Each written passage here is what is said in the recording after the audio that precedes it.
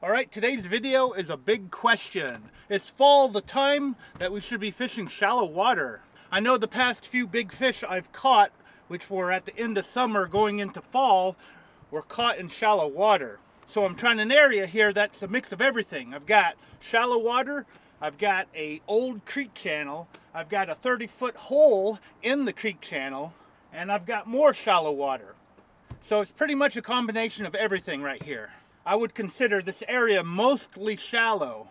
So if there's any fish in the deep hole, they're going to come out into the shallow to grab my bait.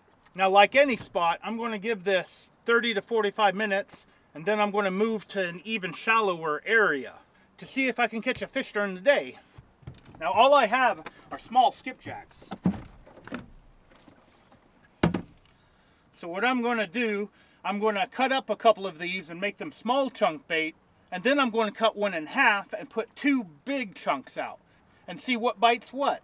So I'm going to get some rods in the water and hope I catch a big one. Let's get the half skipjack pieces out first. I'm actually going to aim them towards that hole too. If I can.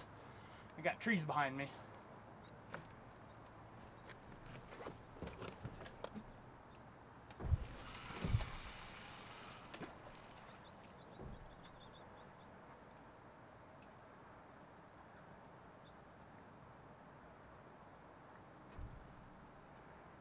That went down pretty far, so I think I hit it.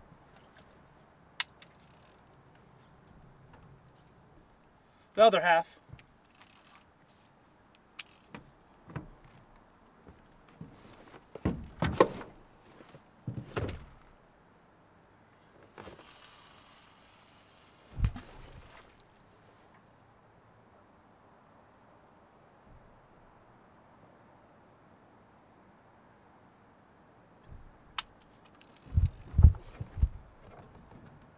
Now for the smaller pieces.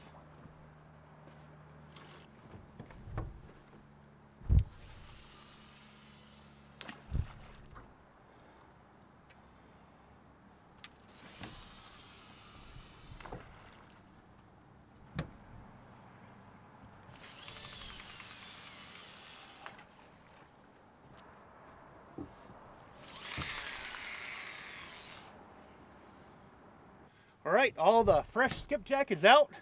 Let the timer begin. I'm going to give this 45 minutes before I move. Let's see if I catch something. Alright, it's been just over 45 minutes. Yep. So I'm going to move. I'm actually losing cloud cover. We got bluebird skies replacing the clouds. So that might impact the fishing a little bit. But I'm going to move to shallower water.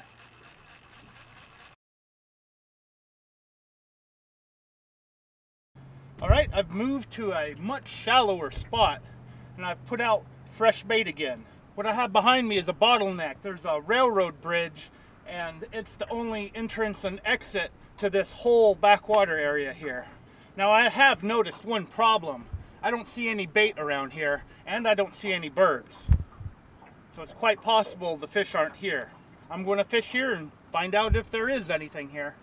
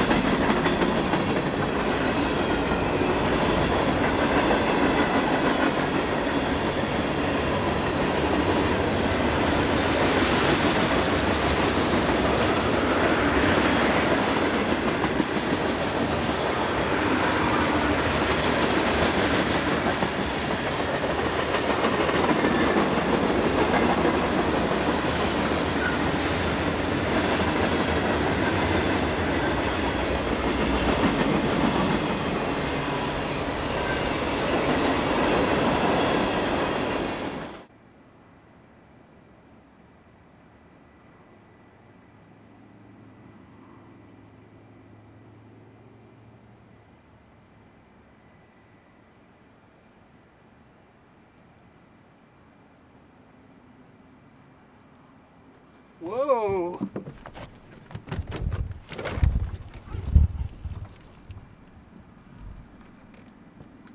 Man, it's taking the drag.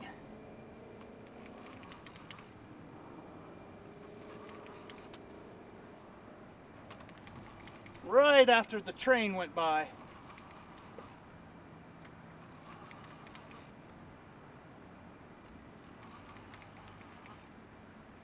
It's gotta be good fish. Oh yeah. Give him some drag before he breaks the line. I think this is the smallest piece I put out too. Wow.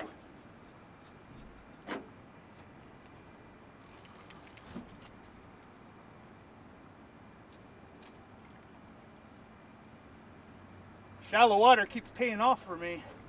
If I can get this guy in, he's pulling the boat.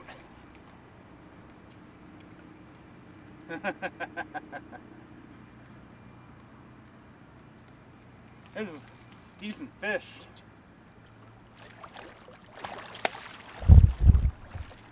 Probably 25 pounder. Ooh, he's barely hooked too. Oh, I might lose this fish. I'm gonna have to be really careful. He is barely hooked. Oh, whoa. Oh. And got a shower. Look at that. Barely hooked right on the outside. This is what I came out here for. A nice fish. Nice blue cat. It's probably 17, 18 pounds. I'll weigh him real quick. 16 pounds.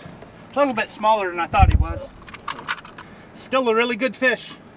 I'm going to let him go so he can grow up to be a bigger fish. Quick release.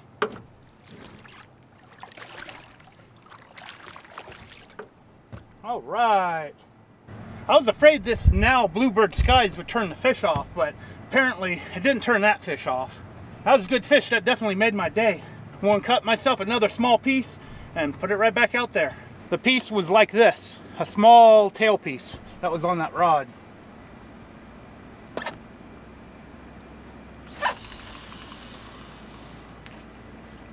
All right, the sun is going down and I'm losing light fast.